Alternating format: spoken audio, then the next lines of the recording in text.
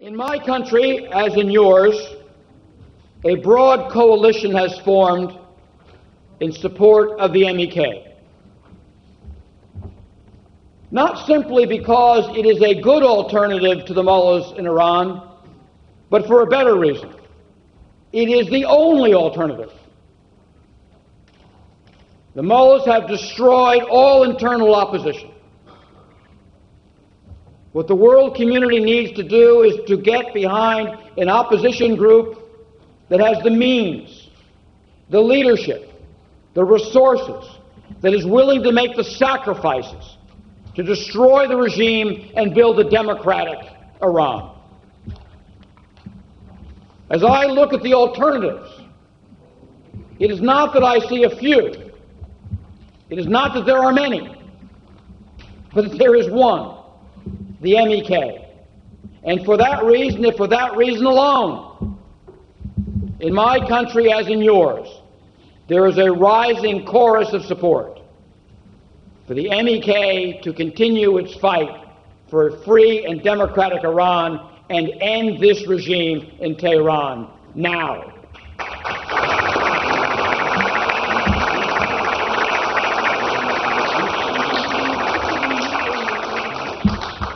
Today, the road to a free Iran leads through Baghdad.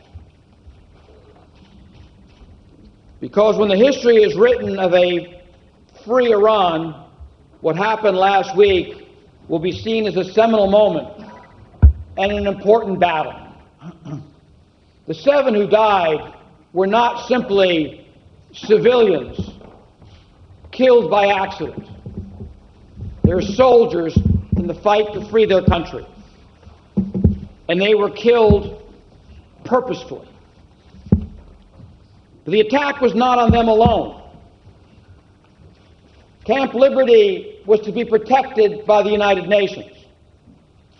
The attack on Liberty was an attack on the United Nations, its members, the permanent members, the Security Council, France, the United States, Britain, Russia, China, and every nation that sat on that council and lent its voice to United Nations protection of the people of liberty. They were not attacked, you were attacked. It was the United Nations. And I ask you, where is the outrage by the members of the Security Council that their honor, their commitment was attacked by the mullahs in Iran and their complicitous benefactors in Baghdad?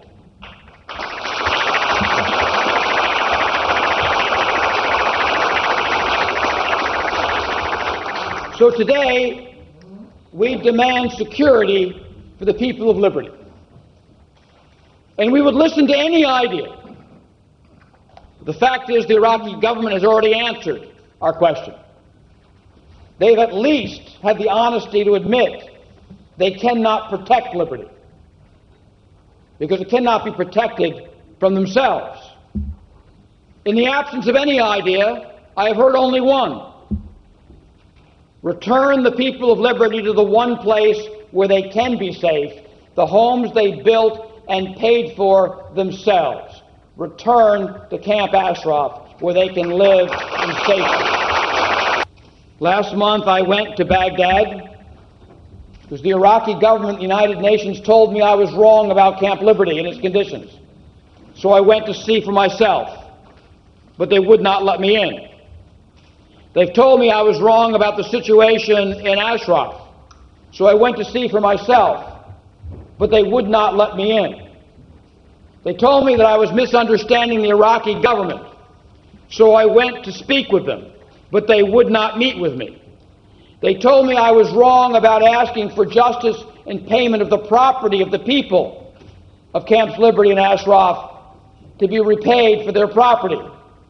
So we went to hire lawyers to talk to them, but they would not guarantee their safety. What else would you have us do? Sometimes when some facts are looking you in the face, you just accept reality.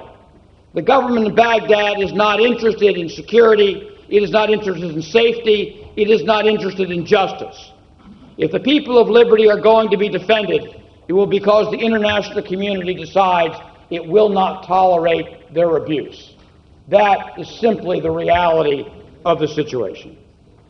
Maintenant près de 10 ans que je suis à vos côtés et au départ il y avait très peu de personnes qui pensaient évidemment que le Conseil national de la résistance iranienne puisse être reconnu pour ce qu'il est, c'est-à-dire la manifestation d'un groupe qui a pour mission de porter la parole de la laïcité, des droits de l'homme, de la démocratie dans un pays que nous aimons évidemment tous. Je le dis ici parce que c'est important. Il y a aujourd'hui du côté des autorités internationales, on l'a vu avec le représentant sénateur démocrate qui était ici, mais d'autres pays de l'Union européenne, des engagements très forts à l'égard de l'Iran pour une pression qui irait vers plus de démocratie. C'est notre engagement. Ça mettra du temps, inévitablement. Ça mettra du temps. Donc je crois que l'étape d'après, puisque la reconnaissance aujourd'hui du CNRI sur la scène internationale est acquise, doit passer à un moment donné par une discussion avec celles et ceux qui pourraient être en place et qui seraient prêts, au fond, à faire en sorte que l'Iran puisse aboutir à un pays où la démocratie soit celle que vous souhaitez, un pays des droits de l'homme, un pays qui a toute sa place dans le concert international des pays libres, des pays où il fait bon vivre, des pays où les hommes et les femmes puissent s'épanouir en toute liberté. Voilà le message que je voulais vous faire passer en tout cas. Le cœur de votre résistance aujourd'hui, pour moi, il est quand même en Irak, avec le camp Ashraf et de Liberty, dans lequel, vous l'avez rappelé tous, certains de vos sympathisants viennent de perdre dernièrement, le 9 février, la vie où il y a eu de nombreux blessés. Et je dirais, sous la bienveillance, pour ne pas en dire plus, du gouvernement irakien, des missiles donc ont été envoyés sur ce camp et ont fait les dégâts qu'on connaît. Et je crois que vous l'avez aussi dit, Madame la Présidente, je pense que l'ONU et l'HCR avaient promis que ce camp devait durer une année et que ce serait en définitive un camp de transit où les résistants qui seraient là obtiendraient assez rapidement le statut de réfugiés politiques pour être accueillis dans des pays tiers. Ce n'est pas le cas et aujourd'hui on s'aperçoit qu'effectivement la chose qu'il faut faire la plus rapidement possible, je crois, c'est le retour des 3000 résistants que vous avez dans le camp de Liberty au camp Ashraf, où en définitive, c'est là, je dirais, où vous avez vos bases, puisque depuis de nombreuses années, vous l'avez construit vous-même, et c'est là que bat le cœur de votre résistance de ce peuple iranien. Je crois que Madame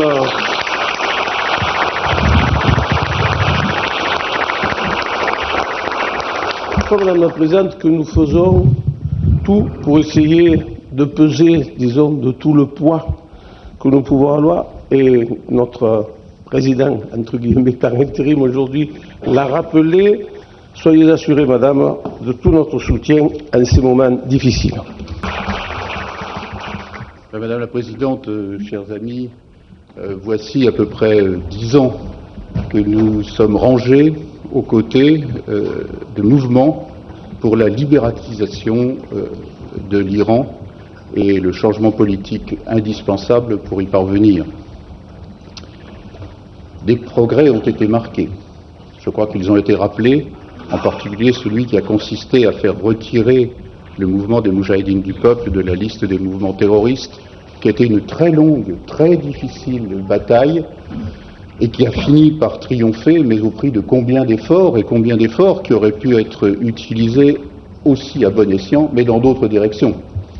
En particulier pour aider non seulement les réfugiés d'Ashraf et du camp Liberty, mais également la population iranienne qui souffre elle aussi et tragiquement, pour que soit apprécié à sa juste importance le mouvement des Moudjahidines du peuple, qui tente non pas de prétendre représenter la totalité de l'opposition iranienne, mais d'en être en quelque sorte le fer de lance, le leader sans doute, car lorsque nous autres Français nous retournons vers l'opposition iranienne, nous cherchons quels sont les mouvements qui disposent à la fois d'une structure exilée, mais également d'une présence sur le terrain en Iran. Jusqu'à présent, ces recherches n'ont pas été très fructueuses.